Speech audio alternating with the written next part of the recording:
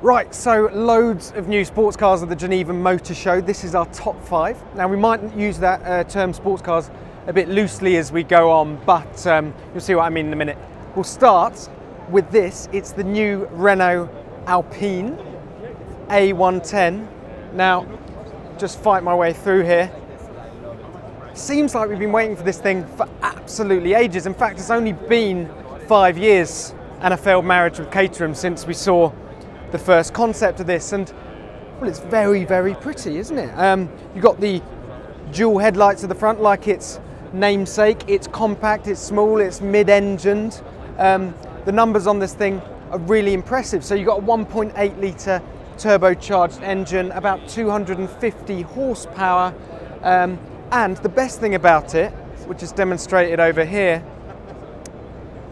is it's lightweight. It weighs just over a tonne thanks to the aluminium body, which Alpine have handily stripped down for us here, and that means it's seriously quick. 0 to 60 in 4.5 seconds, which means it's about a tenth quicker than a Porsche Cayman S. And that's the salient point here, isn't it? This is going up against the mighty Porsche Cayman. It's a bit of an open door really, because the Porsche has now got the new flat 4 turbocharged engine. Hasn't been that well received. This has a similar spec, but just seems a bit fresher, seems a bit cooler.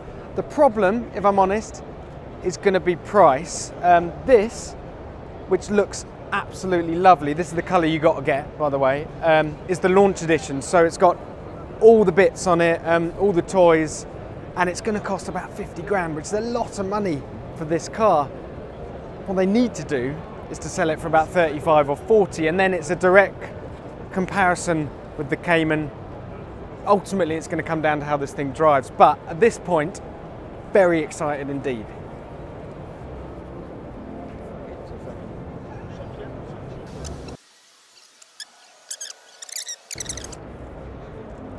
Right, so fight your way through, fight your way through. It's a new Bentley. This one, if I can remember the name, is called the EXP12 Speed 6e. It is, on the face of it, a development of the EXP10, which we saw in 2015, but without a roof. And I have to say, in the flesh, it looks absolutely stunning. It's proof that Bentley is definitely got their heart set on making a proper two-seater sports car. It's really low, it's really wide. That interior, well, kind of looks like a cow that's been turned inside out, but I like it. Lots of digital touches in there, really slim center console, which we're told has a digital butler within it.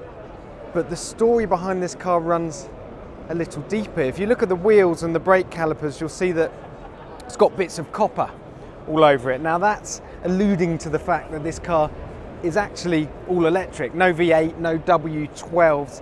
This is Bentley saying that its customers are potentially ready to plug their cars in rather than guzzle fuel. We're all for the idea, but it's not going to happen anytime soon. Probably 5 years at least until the world's ready for an all-electric Bentley. But there are bits that make sense right now. So as the turntable comes round, you'll see those incredible crystal cut front headlights. Yeah, so those are going to be on the next Continental GT. Whether the rest of it will ever see the light of day, we'll have to wait and see.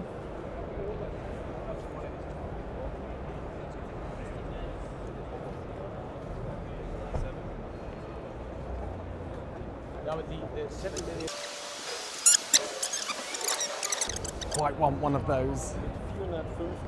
Okay, right, tucked away in the corner of Audi's stand, this is the new Audi RS5, their BMW M4 rival, and well, it looks lovely, doesn't it? It looks absolutely beautiful, but the story here is the fact that the V8 is gone. This is now a V6, 2.9 litre twin turbo V6, 444 horsepower, many torques. Of course, this is an RS model. It's going to be seriously quick, 0 to 60, 3.9 seconds, 175 miles an hour, top speed. The funny thing about this car is it hasn't caused much noise at the Geneva Motor Show and gone a bit under the radar. If this was a new M4, this place would be crawling with journalists and attention. And for that reason, this is my dark horse for 2017.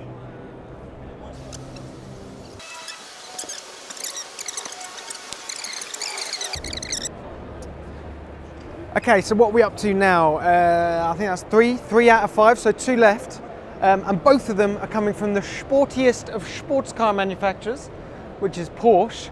And the first isn't really a sports car at all, but it is a Porsche. So we're going to let this one slide. You'll get a better look over here. This is the new Porsche Panamera Sport Turismo, or the car for dog owners that want a Porsche. We saw a concept car of this back in 2012, and now it's a reality. The proposition is super simple, which is why I love it.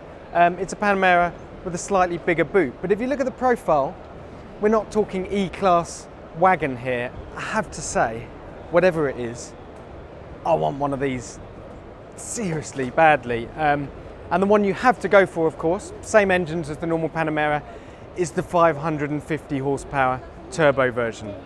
That's mandatory. And last, but by no means least, this is the new 911 GT3, the 991.2 GT3, if you like. The big story here is you can now have a 6-speed manual gearbox, which is quite annoying if you just bought a 911R for about 4 million quid. But this is Porsche saying, we realise the drivers don't necessarily want to go around the track ever faster. They want more interaction and more feeling, and we approve, definitely.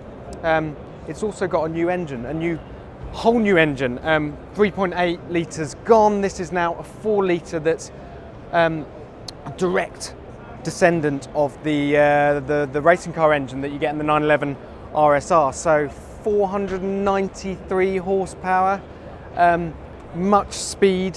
This thing, well, we know the story with GT cars. They don't make a duffer.